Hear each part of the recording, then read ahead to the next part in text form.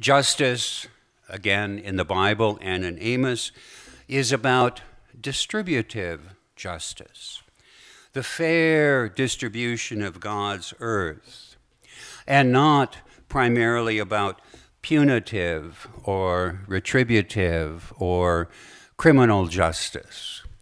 Now, I can't imagine a society that could exist without criminal justice. But my point is not to say that doesn't matter at all, but that's not what Amos and the prophets and the Bible in general are talking about when they talk about God's passion for justice. It's not about God's passion that evildoers get what's coming to them. I mean, what would be new about that? So, one last comment about why Amos? Amos can introduce people to the power and passion of prophetic language. So I begin with a crucial prologue. It's actually part 1 on your handout. The social world of the Bible. Now, I've written about this in more than one place, and so you may have run into my exposition of this before. But I'm going to take only 5 or 6 minutes to do this, so hopefully it won't be onerous, even if you know it. And by social world, I mean the humanly constructed world of economic systems and political systems. We all live within a social world. Our social world, to say the obvious, is the world of early 21st century American society, which in turn is a subcategory of modern Western culture and so forth. And what I'm going to talk about now is the social world of the Bible. This is so important that if you can help people to see this, it will almost certainly change their understanding of what the Bible is about. And if people don't see this, they will miss half or more of the meaning of the Bible. So the social world of the Bible, a semi-technical shorthand phrase, it's the world of ancient or pre-modern domination systems. Now, this is not the social world that the Bible advocates, but the social world it protests against. 4 primary features. And once you hear these, you'll realize, well, of course that's the way it was.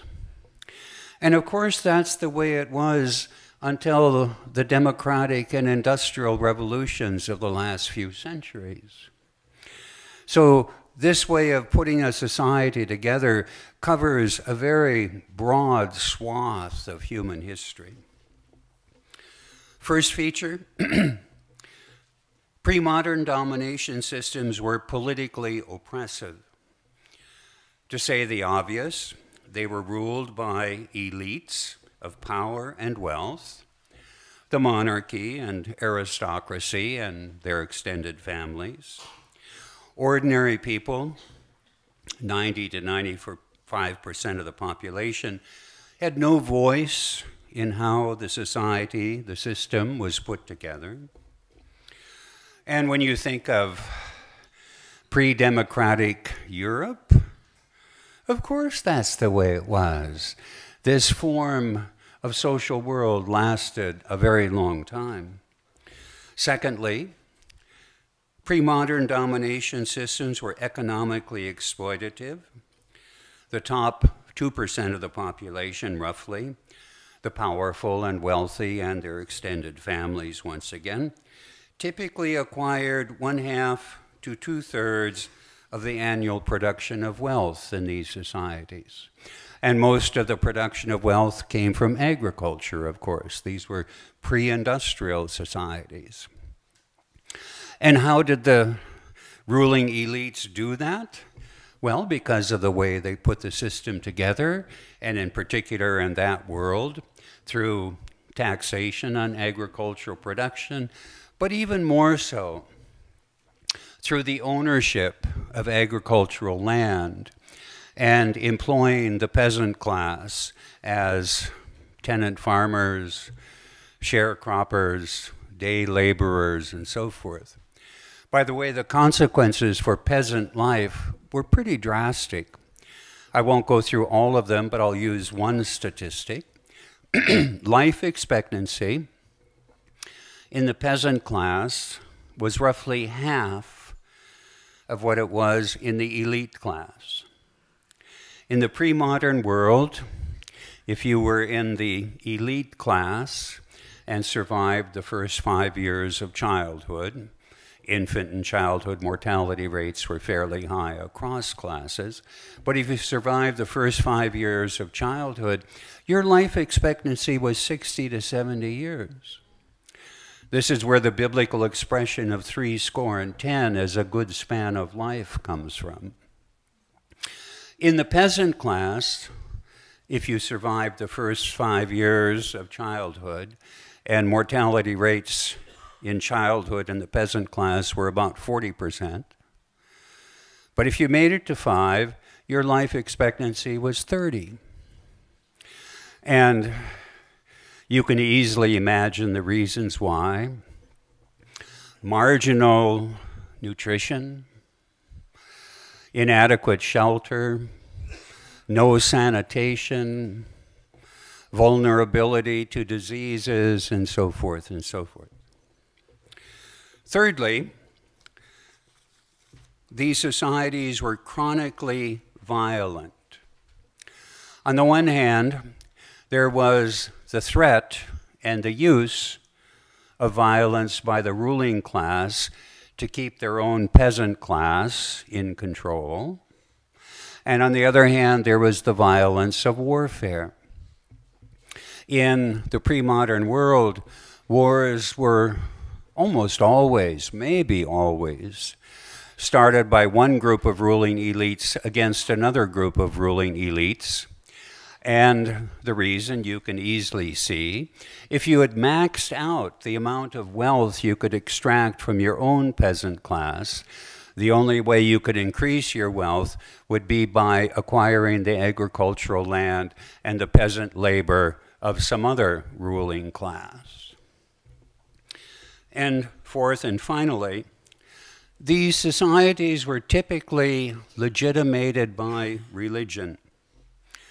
The theology of the ruling class proclaimed that the social order was ordained by God. Kings ruled by divine right. They were often called the Son of God.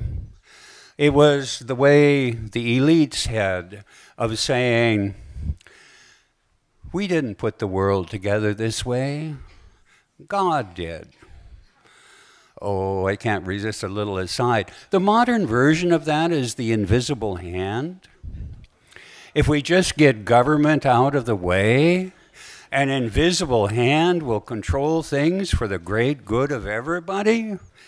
And very few people note that the invisible hand typically has one finger raised. To sum this up, this is the world of Egypt at the time of the Exodus. It's the world of the monarchy in Israel in the time of the prophets. It's the world of the foreign empires that ruled the Jewish people from the Babylonian exile onward. And, of course, to say the obvious, this is the world of the Roman Empire in the time of Jesus and Paul. So, pre-modern domination systems are the historical, cultural context for understanding the Bible in general and Amos in particular. And if you don't see this, then you're likely to see the Bible as being primarily about individual belief and individual morality. And it's about so much more. Last part of my exposition of Amos.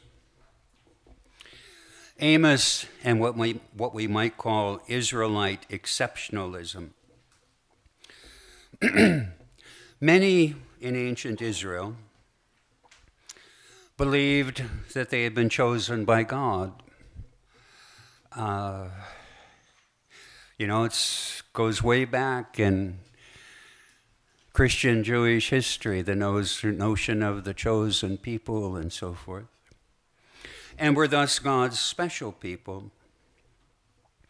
How much the peasant class believed that is hard to know, but it was part of elite theology. To them, in the name of God, Amos said, "Are you not like the Ethiopians to me, O people of Israel? Did I not bring Israel up from the land of Egypt, and the Philistines from Caphtor, and the Arameans from Kir?" That Ethiopians, Philistines, and Arameans were the same as Israel would have been an extraordinary claim to Amos's hearers. He also indicted Israel's worship in Yhwh language. Their religious festivals, solemn gatherings, sacrifices, hymns, and music. In this text, as often in the prophets, the I is God, that is, Amos speaking in the name of God, and this is probably one of the best known texts from the prophet Amos. So the first person pronoun, Amos in the name of God. I despise your festivals, and I take no delight in your solemn assemblies. Even though you offer me your burnt offerings and grain offerings, I will not accept them. And the offerings of well-being of your fatted animals, I will not look upon. Take away from me the noise of your songs, your hymns. I will not listen to the melody of your harps, your organs. But let justice roll down like waters, and righteousness like an ever-flowing stream. 2 comments on that passage. The issue was not that they were worshiping other gods, but what we might call their orthodox worship of the God of Israel. The sacrifices prescribed by the Torah, the hymns perhaps from the book of Psalms and so forth. And note the final verse. What God wants instead of lavish orthodox worship is justice rolling down like waters and righteousness like an ever-flowing stream. This verse is a classic example of prophetic speech known as synonymous parallelism. It's a feature of Hebrew poetry, where the second half of the sentence says the same thing as the first half, hence synonymous parallelism, but in different language. What God wants is not justice plus righteousness, as if they were two different things. Rather, they are the same. I turn now to threats and judgments. Amos not only indicted the elites of power and wealth, but also threatened them with God's judgment.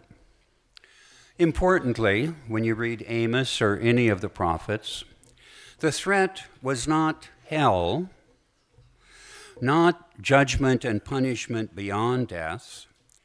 Rather, the threat was within history: destruction of their social order, loss of their privileged status, and exile.